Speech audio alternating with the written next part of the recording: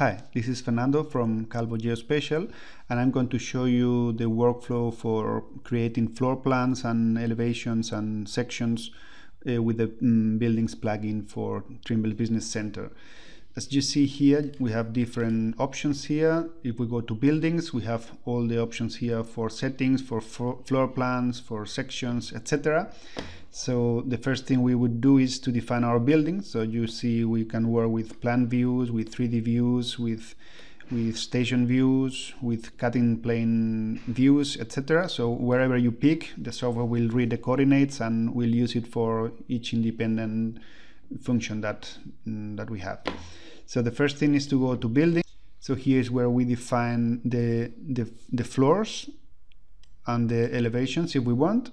So we define that we want a ground floor, so we can see it here or in the cutting plane view.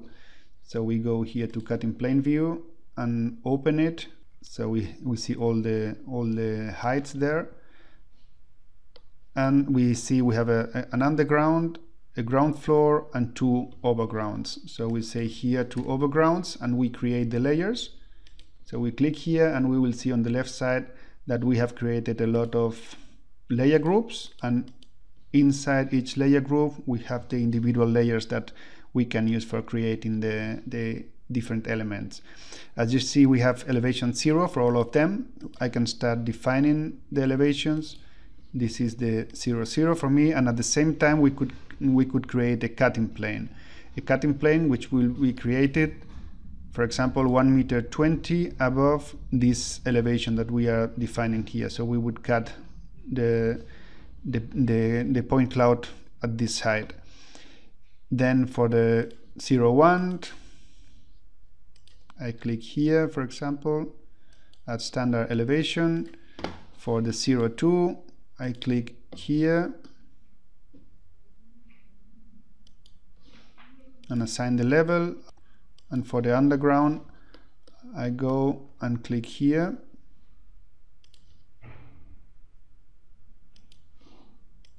So I have defined all the levels.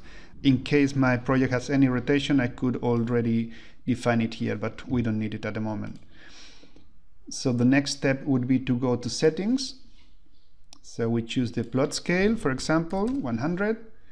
And then what we want to see. If we want to create hatches for the rooms, then for the room stamp, if we want to see the name, the perimeter, the area, the height, etc. And then also the prefixes, and also the layers where we will save the information, and also the text style. I do it very quickly, so you can see it later on when we use the proper function. Okay, then the next step would be to define the layers where we want to create each individual element. So I do it also very quickly for the walls, for the outer walls, for the doors, for the windows, columns, beams, symbols. I'm going to draw first the ground floor, therefore I'm choosing 0, 0. The stairs, the points that we will create. And also if we want to create sections later on, we could define it here already. Okay, and once we finish that, so we can start drawing our floor plan. So we can close whatever windows we don't need. I don't need a 3D view, for example, and then I can also choose the view, work with filters or whatever, or I can say show the outline, and also I prefer to work with grayscale. So the first thing to do is to create walls. Then we choose the floor, and choosing the floor we read automatically the floor level, and if we want to create the floor heights or not. So first we would start with the outer wall, then we choose either free or ortho project. Free means 2 points per wall, and ortho project is perpendicular lines just with a point per wall, as you will see right now. Here and here, so you see only 1 point per wall.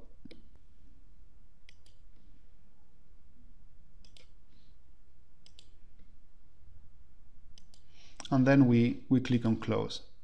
So we have the outer wall, and we would start with the inner walls. So we uncheck this, and start with the first room, which is this one, the entrance. So we choose the proper one, hall for example, and then we start clicking first point, second point, third point, fourth point, and we close. So we see the text depending on the scale that we chose, so we will see the text bigger or smaller.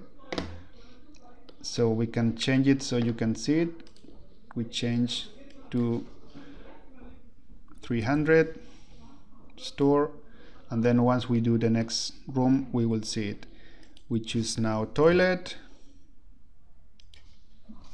and do the next room, first, second, third and fourth, and close. So we see the text is a bit bigger, and we see the area and the perimeter, and so on. So we can do it very quickly. I just keep the same room type just to do it a bit quicker, everything, but obviously you can change from room to room if you need it. So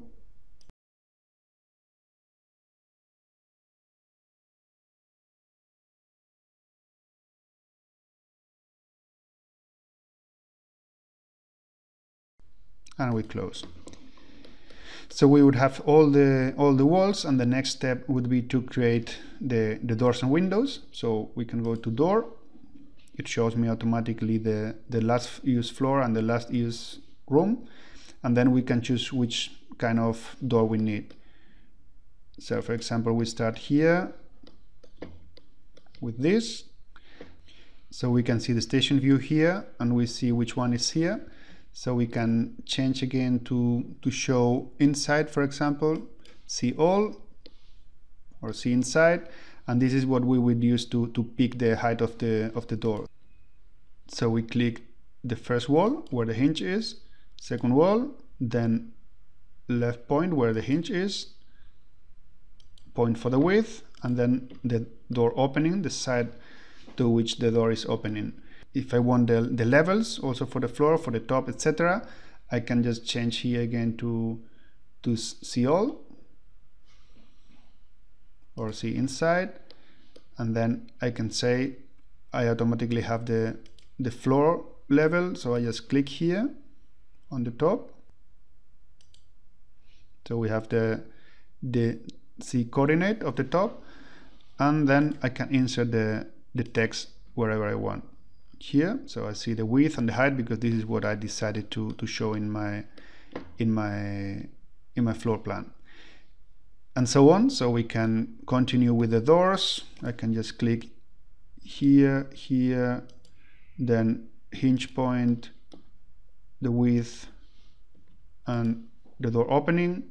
And if I want to create the elements again, and also here, and so on. And then for the windows, depending on the type of window, for example, so we can go to window, we choose the window type, in our case, for example, this one. So the same, first wall, second wall, 1 point for the insertion point, second point for the width, and then 2 points to define the position, and the same, so we can move to the station point. And we see here the sea level and the top level, so we can click here the sea level and the top level, so we have the width and the heights, and then we can insert the text here, so we see the width, the sill height, the window height, etc., and so on. So we have all the functions for columns, for beams, for example. It's very interesting if we have some beams here, for example, in the living room, we can choose different boundaries. We can have different lines here that we will use to extend the lines that we create, and then we click 2 points for the orientation of the beam, and then the line is automatically created and extended to the boundaries. And from now I can create as many parallel lines to this one as we want. So we would see here the beams, so we could just click there, and the next beam is there, and the next one is there, etc. So we can create very quickly the beams inside the room. And also we could define the bottom point, the bottom elevation of the beam, so we would see here the height information. Then for symbols, we can start the symbols, and we can work very visual and very quick.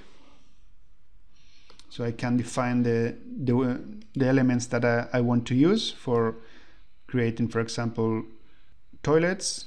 WC1 is the one that I will use the most, so I can assign it to the button 1. Then I can define some sink. For example, this one, I assign it to button 2, so I can be very quick in inserting them. So for example, now here I can close this one, and then I see I have a sink here and a WC here. So I can say I want to insert this where aligned to this line, and then I just click here. So I have the symbol. Then I want to insert the WC.